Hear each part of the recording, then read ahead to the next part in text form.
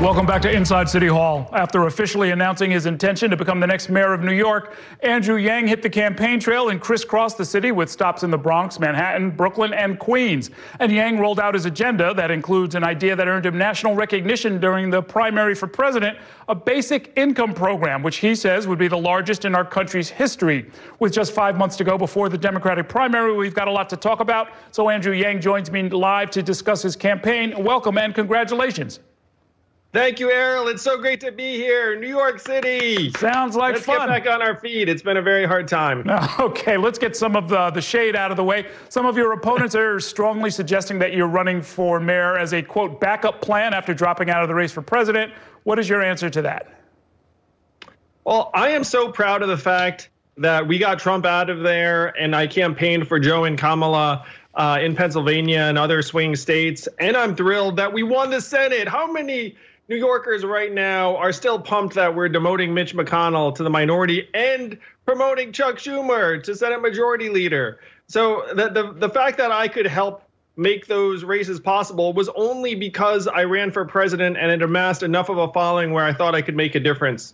Were you were rumored to be in line for a position in the Biden administration. Is that true? And if so, why aren't you packing your bags for D.C.? We did have talks. Those talks actually concluded when I told them, look, I'm so thrilled to be considered, but I'm going to head in another direction to New York City. But I have many friends in the administration, and I dare say that my connections with the president-elect and the vice president-elect and the incoming Secretary of Transportation are going to be really good for New York, because the fact is New York has been sending $25 billion a year to the federal government, more than it's been receiving. And we have to let people know that there is no national recovery without New York City recovering. We have to get DC to see that light and hopefully send aid to the state and the city. Okay.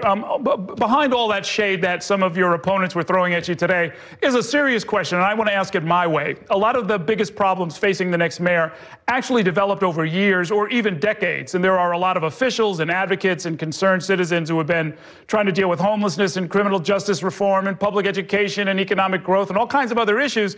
So when they say, where has Andrew Yang been all of this time, what do you say back? I say I've been in New York, getting married, having kids. I'm a public school parent.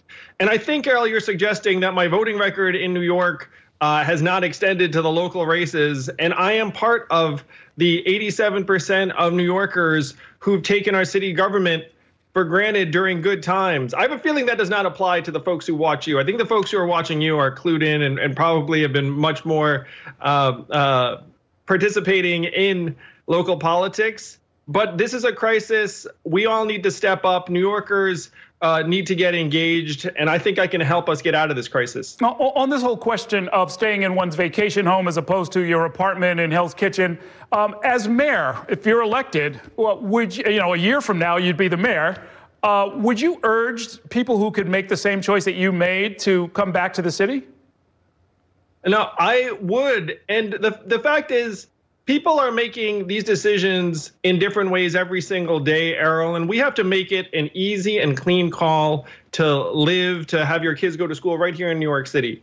And we can all see that crime is rising, homelessness is a growing crisis, and families are going to make this call for themselves. So the best thing a mayor can do to keep people here in New York is to clear out any of the obstacles to their staying and make it clear that this is the place to be. The next mayor, I mean, the backdrop to all of this is, of course, the pandemic. The next mayor will still be dealing with the problems related to it, and will probably still be dealing with vaccine distribution, right? Is the current distribution system working as far as you're concerned? And if not, what would you do differently? It seems like this vaccine rollout is not going nearly as well as it should, Errol, in part because the city and the state seem to be on different pages. But one thing I'm going to suggest to the people watching this right now, when are we going to feel safe having people go to a theater and go to Broadway shows? And what is the vaccination rate going to be at that point? The fact is, New York City needs to do more than just wait for this vaccine rollout to be successful. We need to lead. We need to make it so that you can verify that you've been vaccinated just on your smartphone. And then if you get hundreds of people who are able just to say, I've been vaccinated, then you can go into that Broadway theater or the restaurant or the bar and know that everyone there has been vaccinated. New York has to be the reason why people are actually getting vaccinated and can verify it. We can't just wait for this to happen. The other part of the crisis, of course, is a fiscal crisis.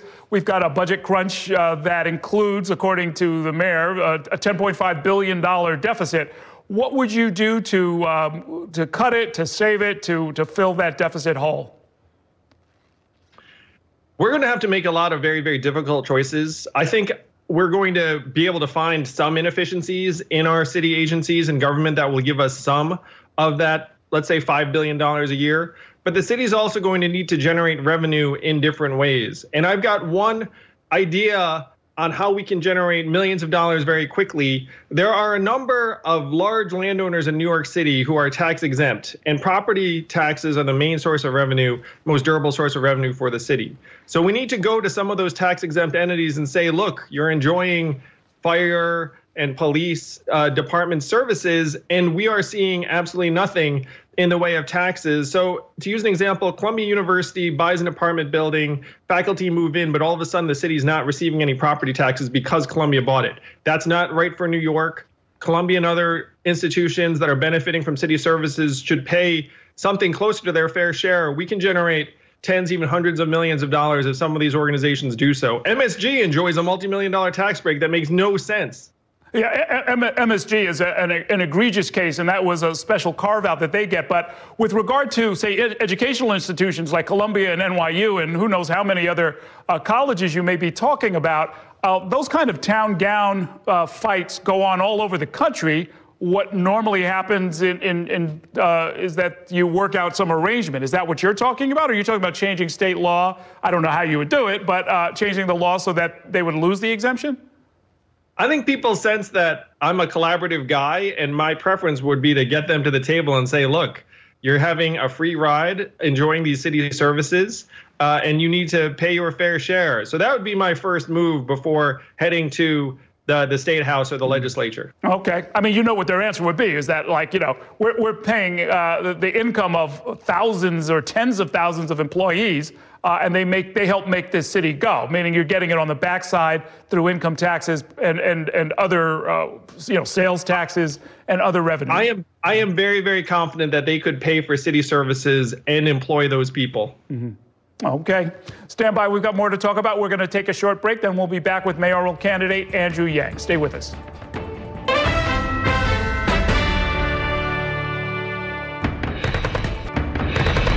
Welcome back to Inside City Hall. I'm joined once again by Andrew Yang, who just yesterday officially announced his bid to become the next mayor of New York City. And Andrew Yang, you said that you're a collaborative kind of guy. The next mayor of New York, like all the others, has to negotiate with state legislators and with Governor Cuomo in particular. What would you do that's different from the approach that Bill de Blasio used? Well, I want to be a partner to the governor in getting the appropriate level of aid from the feds. And I think I can help. I've literally got the vice president's number, like a lot of other people's numbers, or the incoming vice president-elect. I don't have Pence's number, thank goodness.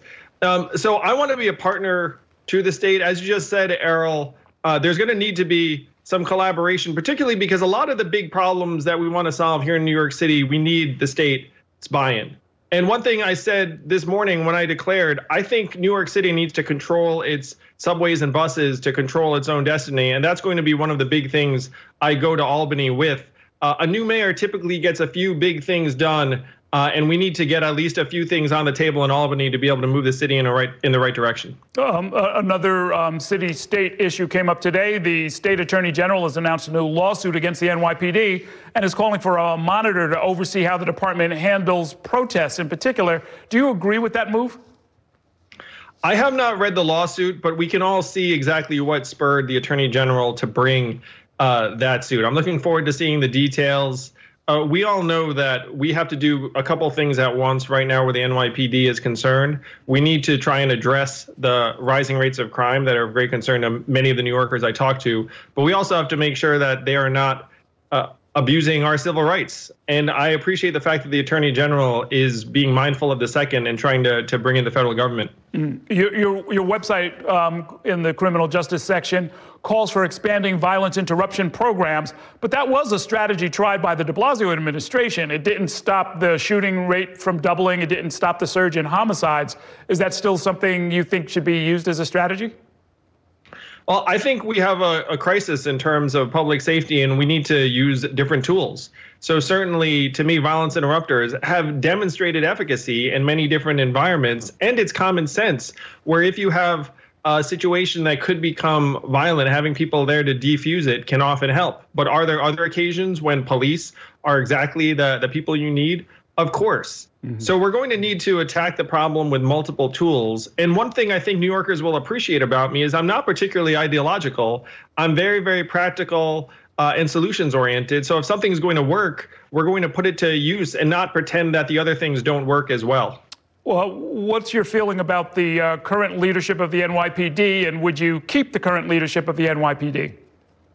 No, I haven't had a chance to sit down with the current commissioner, but one thing I will say is I believe that the NYPD could use a civilian commissioner. And this is something we see very clearly at the national level with the federal government, where you have a civilian leader of the military. I think that having a commissioner that's independent from the culture of the police department would give that commissioner a better read on how to help the police department both do its job effectively and also help reform the department to avoid some of the abuses we've seen.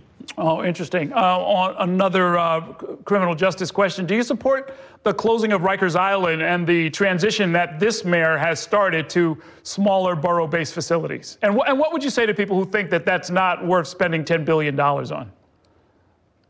We are in a crisis. I 100% endorse the vision of closing Rikers Island, but I think we have to be open-minded and flexible on that time frame, because we may not have the resources to close it on the timeline that was proposed. I believe that it was 5 or 6 years from now.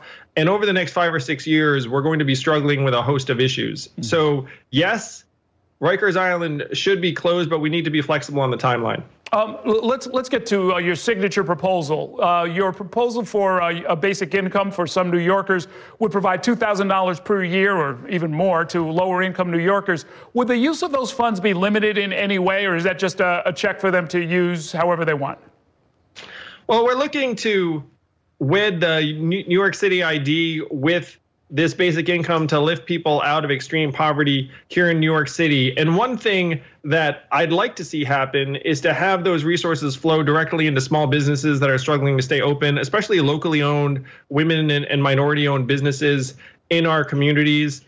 I think most people know that I'm a cash guy, like a cash relief guy. I helped champion not just the $600 checks that people are getting, but the $2,000 a month checks that it looks like may be coming our way. But given the size of New York's economy, I think we can be creative about putting money to work in ways that actually serves multiple goals and stays in communities. And I'm going to give an example that may be close to home for some of the folks who are watching. Yeshiva schools in Brooklyn have parents spend $2,500 on essentially local business vouchers that they then use on local businesses, and then the local businesses get money from the school, but then there's a discount involved. There's a big fundraiser for yeshiva schools. I think there are things that we can do like that in neighborhoods that help the resources flow through multiple times. There was a version of cash grants that was tried by the Bloomberg administration where they conditioned it on the recipient family doing certain things, like showing up at PTA meetings or, proving that the kid read a few books or something like that. That's what I was sort of getting at. Is the idea to, I understand at a national level, the basic Keynesian idea of just put money into the economy, put it into the system, prime the pump, and get people's lives on track. But when it's been tried here in the city, it kind of stumbled a little bit when you try to condition it on certain kinds of behavior. No, my inclination would not be to try and tie it to certain forms of behavior, which I think is very difficult in terms of monitoring and administration. It would be tying it to where it's used. If you're going to use these funds at a local mom and pop business that right now is on the verge of closing, then there's not much you could do in that store that anyone would have a problem with. You know what I mean? Like if you're going into that grocery store. So I'm more concerned about the destination of the money in terms of what type of establishment and whether that money stays right here in New York City than I am in trying to administer particular behaviors. Well, yeah, I mean, but that's my point, is that if people, if they want to, they could go to, Atlantic City and the whole $2,000 is gone in a weekend.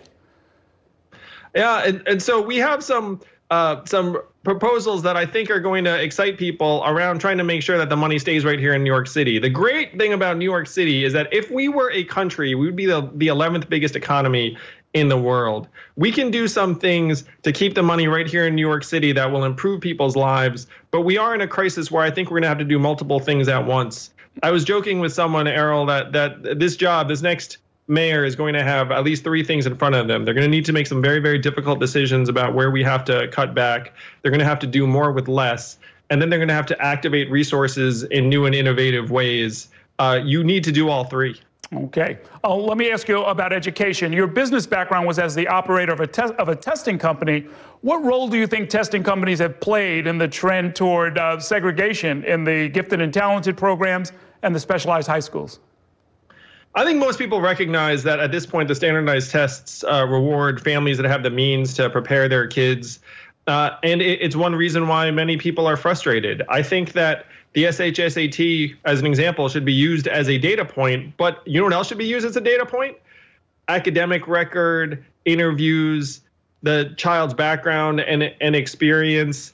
We can have more holistic reviews of our children. And I'm a parent, I've got 2 kids. Can you imagine as a parent thinking that one test actually determines what school a child should go to or what would be the right fit? I think we can actually broaden the criteria that we use. I would not abandon the SHSAT, but I would broaden the criteria we're using. And I think if we do that, we can actually get some of the families into these specialized high schools in a way that's going to benefit them and the city. Okay. And then finally, are there any New York City mayors, living or dead, that you would look to for inspiration? I mean, folks are going to try and get they've got a broad field to look at. And a lot of the viewers are going to try and figure out what kind of a mayor would an Andrew Yang be? Anybody around the country or former New York mayors that you look to for inspiration?